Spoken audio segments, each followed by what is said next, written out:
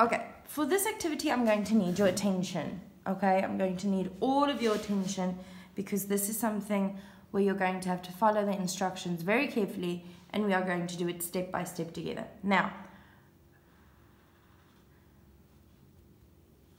you got 2 papers for maths. Either a small one like this, for A,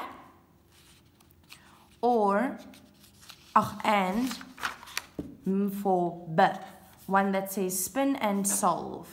All right, that's it. Yes. So these are the papers that you received from me. For A, I don't want you to worry about labeling that right now or about writing your name right now, but on for B, I want you to immediately turn it around and write your name at the back. This is going to be the one that you send to me. The for B. Good.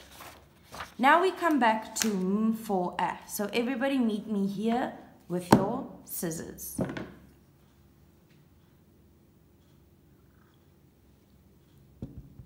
Good. First thing we're doing, we are cutting out the spinners. Try and cut them out as neatly on the line as possible. So follow the curve of the circle and cut out these pictures, or no, not these pictures, these 2 circles with the numbers on them.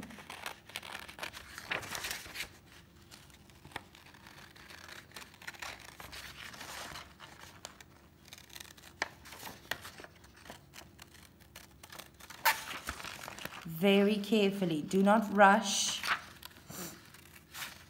Follow the line as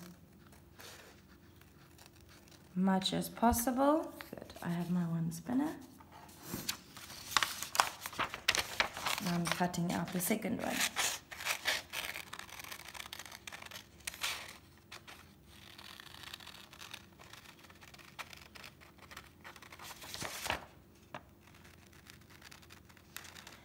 Do you see how I'm cutting it? I'm opening my scissor, not all the way, but I'm opening it to a big angle. And then while I close it very slowly, I'm turning the paper with my other hand and I'm following the line. Okay? I'm not doing this because that's not going to give me nice smooth edges. I'm opening it and I'm slowly closing my scissor on the line while I turn the paper with my other hand to make sure that I'm following my line as perfectly as possible.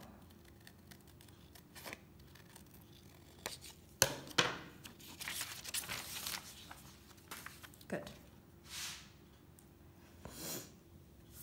If you're not finished cutting out, pause the video, finish cutting out, and then you can come back to me. I am going to get started with the next part of this activity. Good. The next thing is you can either go find a toothpick, one of those society sticks, those long wooden society sticks, whatever you want. I'm going to use my pencil. Okay?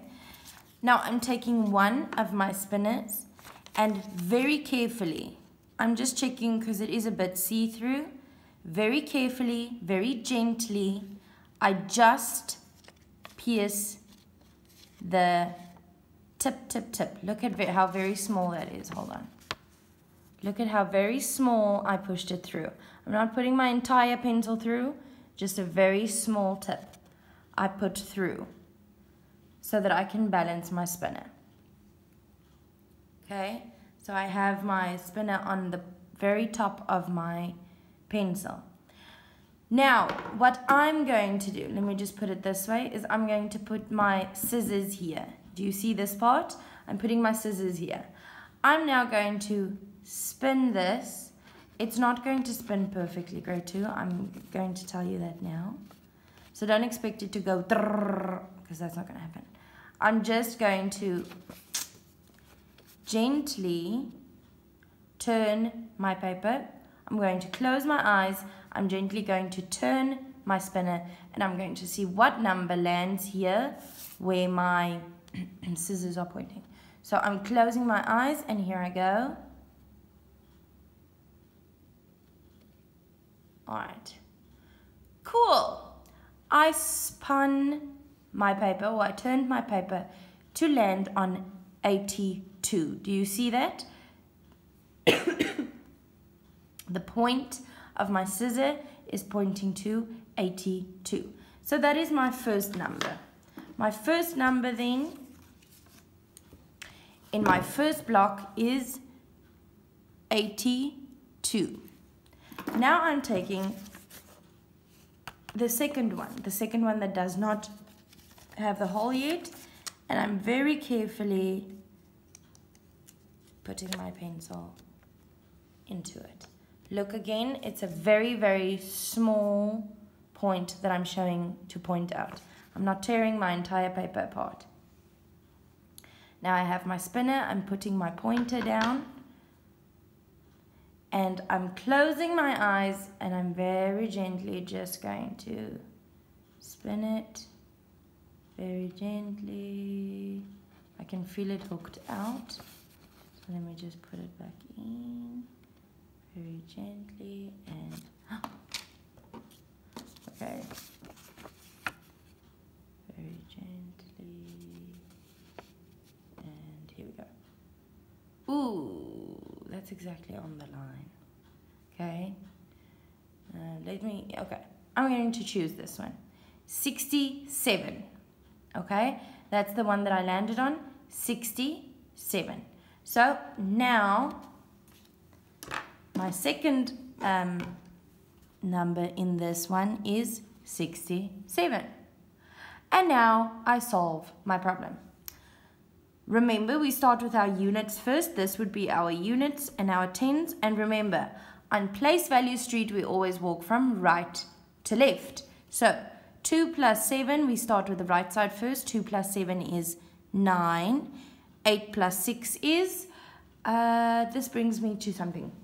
Yesterday, while I was marking some of your regrouping worksheets, I noticed that you guys do not know your bonds as well as I thought you did, or as well as, yeah. For example, 7 plus 4, you guys would sometimes write 13. Or 9 plus 6, you guys would sometimes write 17 or 12. You have to go study your bonds, my sweethearts. It's very important. 8 plus 6 is 14. Okay, so we have our 4. They don't give us another house, so I write the teen in front. That means 82 plus 67 is 149.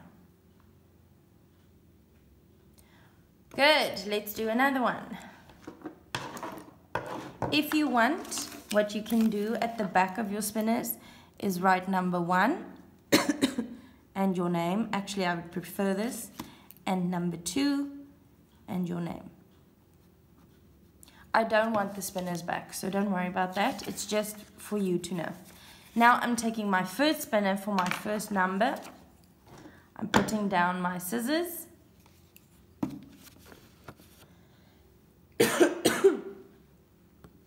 Good. And now I'm closing my eyes. And I'm going to try and spin it from the middle so that it does not lose its balance. I'm just going to do this a few times. Done.